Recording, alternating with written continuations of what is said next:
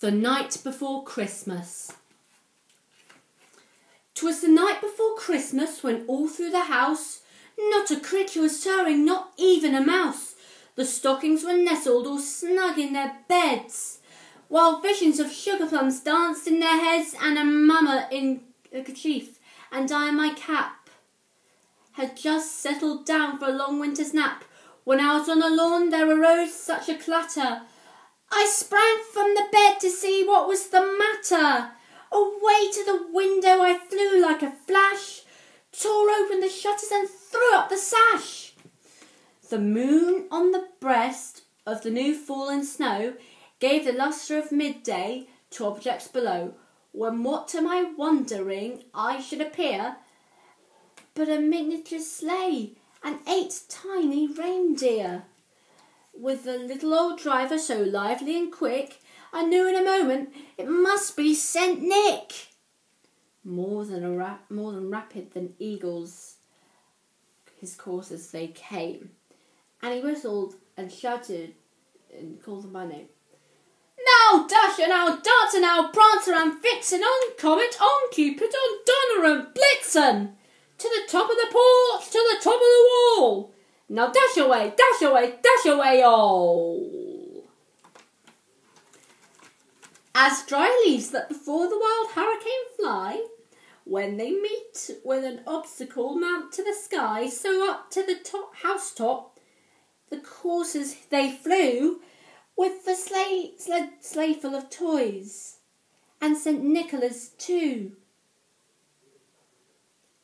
And then in a twinkling I heard on the roof the prancing and pawing of each little hoof. As I drew in my hand and was turning around, down the chimney St. Nicholas came with a bound.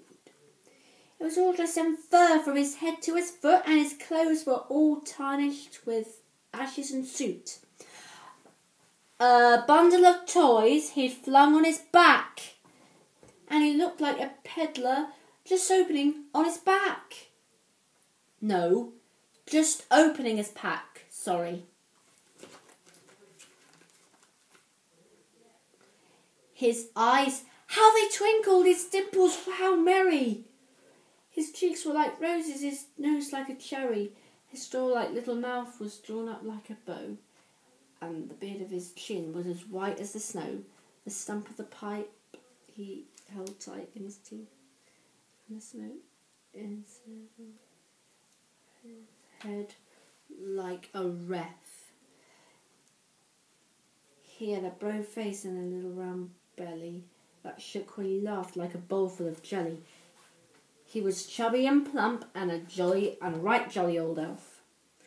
And I laughed when I saw him in spite of myself. A wink of his eye and a twist of his head soon gave me to know I had nothing to dread. He spoke not a word, but went straight to work. He filled all the stockings. He then turned with a jerk, and laying his finger aside of his nose, and giving a nod up the chimney rose, he sprang to his sleigh, to his team gave a whistle, and away they all flew, like the down of the thistle. But I heard him exclaim, and as he drove outside, Happy Christmas to y'all, and to y'all a good night. The end.